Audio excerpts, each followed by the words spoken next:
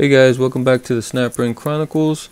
Today we have another tool video. It's some sort of a ratchet video, not the usual ratchet wrench video that we do here a lot, but this is another type of ratchet. But before we jump into it, if you find these videos helpful or informative, could you please give me a like and also subscribe to this channel.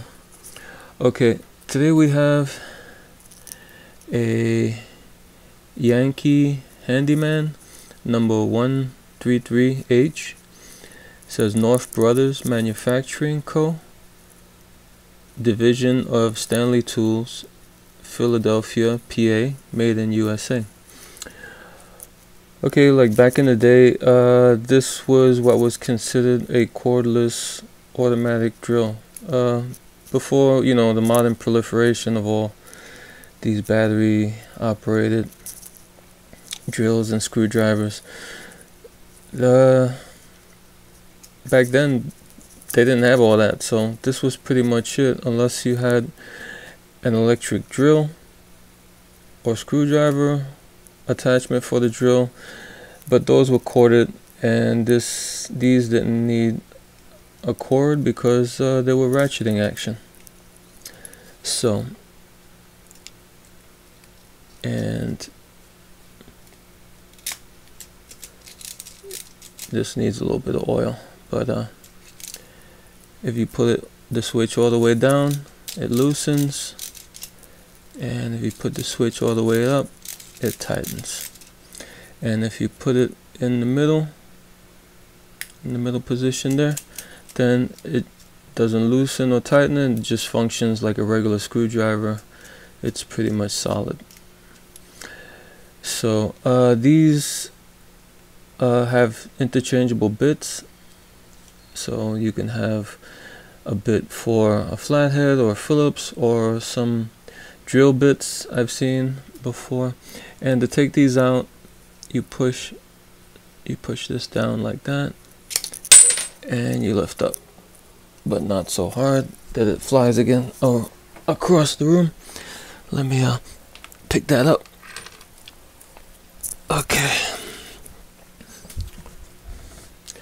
Okay, here are the bits, and you see they have a cutout in the middle. That's because there's a bar. When you push this down like that, the bar retracts and allows the bit to be removed. And what keeps it from spinning is that there's a cutout at the bottom of the bit. That's like a half cut out there. Half of the tip is like cut out, and that keeps it from just spinning. Okay, to tear this down, right off the bat, let me just tell you, I think that this part here is permanently set. I think it looks like it's been peened over here at the tip, so we're gonna have to look elsewhere to tear this down. So the next thing we look at is this knurled screw here, and we loosen that. And let me tell you, I've taken this apart already, so everything is loose. When you first gonna take this apart, you're probably gonna have to get like a small channel lock or pliers or something, and clamp onto this part here and loosen it, because it's probably gonna be tight. Okay, you get this screw part out. Now you pull up, and you see that little notch there that keeps this ring part here, the switch part, it keeps it from spinning. And you pull it out a little bit, and you have to get over the switch. So you push the switch down like that, and then you just slide it off,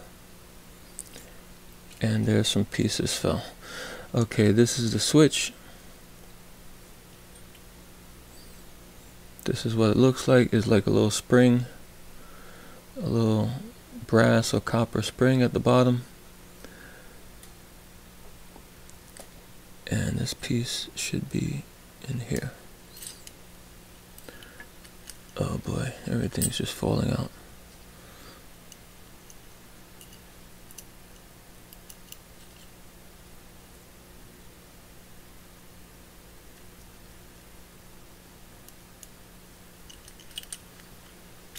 Let me put this, let me hold that there. Okay, at the bottom here, you're gonna see that there's like a little piece that helps separate the poles. I think that's what they're called. These two spinning brass pieces, and I think they're the poles. And this comes out, and you might have to. This one came out pretty easy. Let me get a pick here, and it just slides out like that, and that's what that looks like. It just separates those two poles. And we look here up above.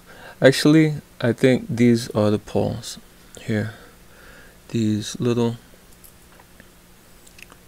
stoppers, they stop when you switch.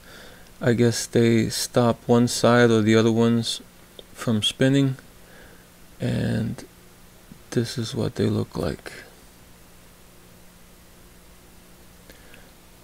And these brass parts, they're the gears. Here's the other pole. And they're set in like that. One, the top one here is, you put it in like that. And the bottom one here, you put it in with this little piece here facing up on the left hand side, and this one's facing down on the right hand side. Okay, now let me get a screwdriver. Now we have to take out this screw at the bottom of the handle. Okay, and hold it down a little bit because there's a spring underneath this. That's the spring that makes this go in and out. So there's what the screw-on cap looks like. And here's the spring. It's kind of a thin spring. It has a wooden stopper at the end there. Okay, and now this handle, it pulls off.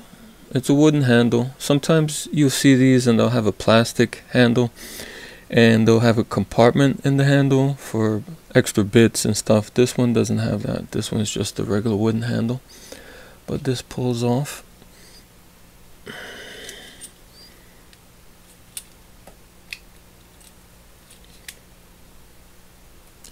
Yeah, just give it a little pressure and it'll give eventually, hopefully. And there we go. And this is the wooden handle. Okay, to take out all this stuff and the shaft, you're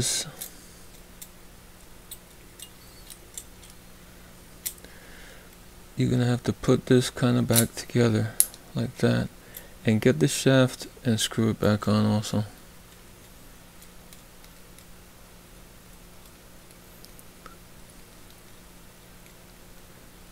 Like that. Okay, you're gonna see there's a hole here where you took the handle off, and there is the shaft, and there's a collet ring that holds it in place so it won't come out. It won't come out this way, so that ring there needs to be removed. And this is kind of the hard part of it all. To remove that ring, it's soft metal, and I removed it already, so you can see it's pretty loose in there, and that's probably why it was giving trouble going in and out with the shaft. it's pretty loose. It's probably binding a little bit, but to get that out, you're gonna stick a little screwdriver in there, then take a piece of needle nose plier and try to open it up little by little, and then probably use one of these needle nose to grab onto it and try to get it out of there, or coax it to get out, but eventually you'll be able to get it. Yeah, one of these might help also to, like, when it's almost ready to come out, to pry it out a little bit. So yeah, that's what gives most of the trouble here. So I don't want to spend a lot of time with this video. Like, I don't want to stretch it out to like 20 minutes or more, so I'm just gonna cut away right now, and I'm gonna be back when I get that out of there. Okay, so I'm back. This is what was in there holding the shaft so it won't come out, is this little ring. This little, not a snap ring, it's soft metal, so it bends easy, so it shouldn't be hard to get back in there and bend it. Bending wise, it's not hard to cajole out of there, but it's a little tricky because it's tight space in there, so it might take you a little time. But that's that. And now unscrew that back.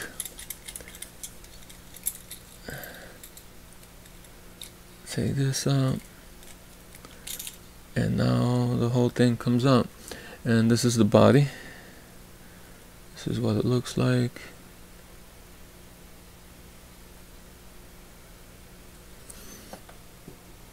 And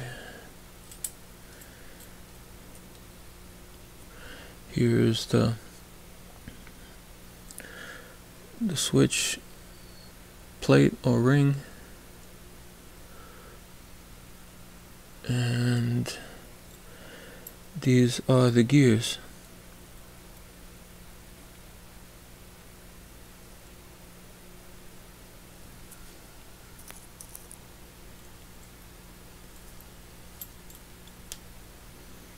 This is what they look like.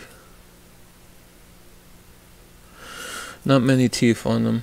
It's like 2, 3, 4, 5, 6, 7, 8, 9, 10.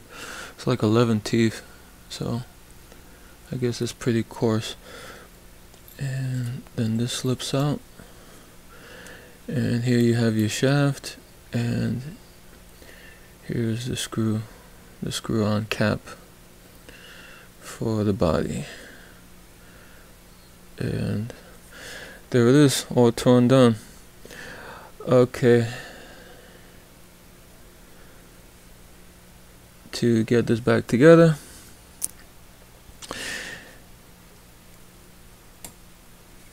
you take your cap again, you put it on there, you take your switch and you get that on there, you take your gears, you put them back on. They're facing each other, so they're like that, facing each other.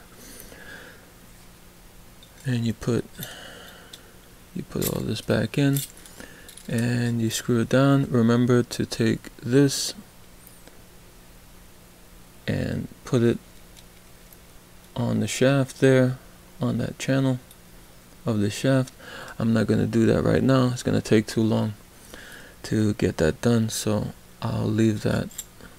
We'll just say we did, and we'll leave it at that for right now. And you get these gears down like that, and remember, you put your little stopper there.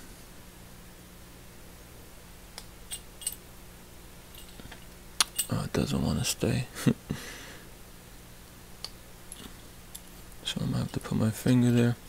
Now you take your little poles. Remember how they go in.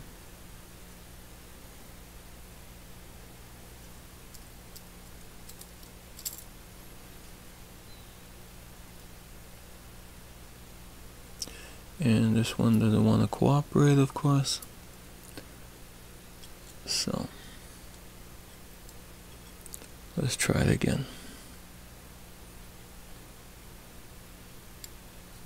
Okay, it should look like that. You take your switch, you put that on top, and now you take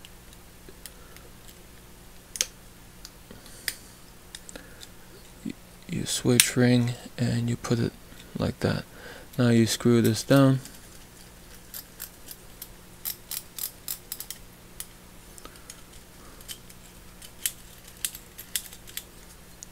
And you put your handle back on. It has like 5 raised portions here, and no, 4. That's 4. And then you see the little grooves in there. You're gonna see if you see them. You're gonna have to line those up with those grooves and just push it back in. It should go back in pretty easily. Take your stopper and spring and put that in. Take your cap at the end, your screw on cap, and you screw that down. Actually, I'm gonna leave out the spring because then it's gonna push the shaft all the way out. But that's the way you're supposed to put it together. When you get this part, that clip on the shaft. But if I just put the spring right now, it's just gonna shoot the shaft out. So you screw on this cap. Okay. You get your bit back in there like that. Okay. So that's how you do this. That's how you put this together. Okay guys, that's the teardown of the Yankee Handyman number 133H. North Brothers division of Stanley tools, made in USA. Okay guys, until next time.